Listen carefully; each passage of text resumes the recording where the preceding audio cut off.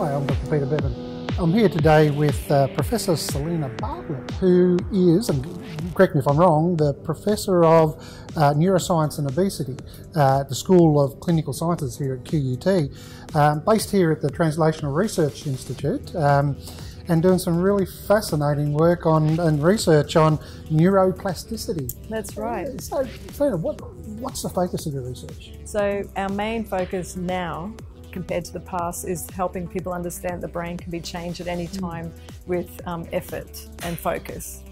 And we've been mapping all the neural circuitry inside the brain, and how specifically things we eat and drink, like alcohol and sugar, actually change the brain and make us want to eat more.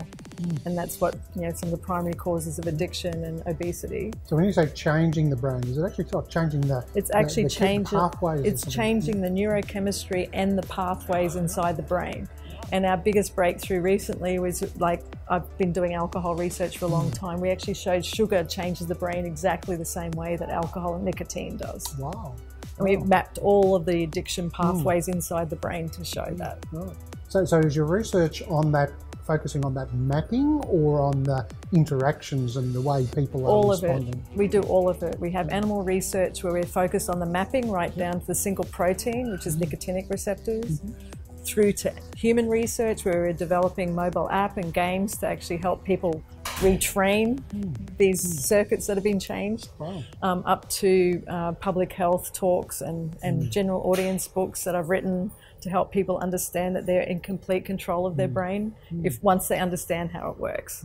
In understanding that and actually applying the outcomes of your research, so for me as an individual, what would I have to do? Is it about months and months of engagement and training, or what's actually involved? Well, it's interesting because the first step is, if I said to you, so what happens inside your brain when you're stressed out? What happens in my brain when I'm stressed out? What parts of your brain are operating? What do you do? That's a really good question. I would have thought it was actually a response to logical thought, even. No, it's actually the way you react when you're overstressed is that you'll end up eating something at the end of the day. And why is that? Because that circuit that's driving it is actually not logical thought. It's actually millions of years old part of the brain. It's in the deepest part of the brain. Is that a comfort thing? It's because of fear, and stress activates the same part of the brain as fear does. Right. And so the brain goes into fear mode, and then it says, "Oh, I don't like this, so I'm going to make you eat something to take away that feeling." Right. And so the first thing I always say to people, if you don't know what's happening when your brain's stressed out, how are you meant to change anything? So when you talk about changing and training people to be able to do this, is this about just dealing with the way your brain's now being mapped, or actually influencing how it could remap itself? Both of it. How can you do anything if you don't understand how your brain works? No one's been shown that, so I spend a lot of effort now just helping people understand that they can understand it. It's not rocket science. And the second thing is we have to map it scientifically so we can show this in the back end too. And how can you do anything if you don't realise that sugar is addictive? And sugar's embedded in all food now.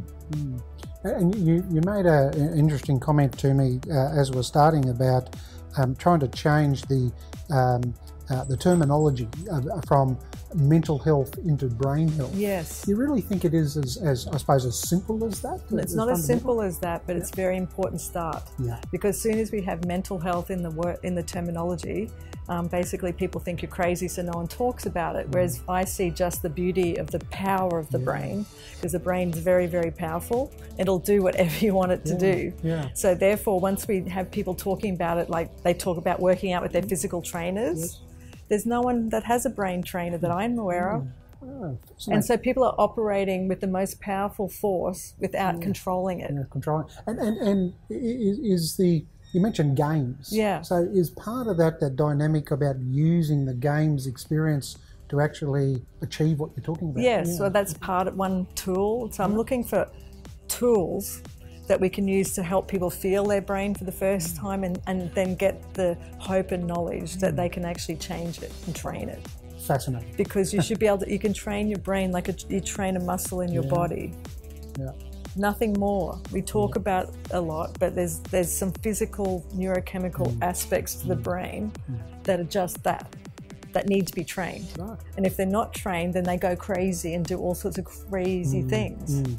And we're just having massive breakthroughs because we now have neuroscience, we have brain imaging, we have digital platforms all coming together with artificial intelligence to actually disrupt the treatment of mental health problems. So the AI would be fascinating because would that be able to almost predict when certain things are going to happen to actually be a trigger? Exactly.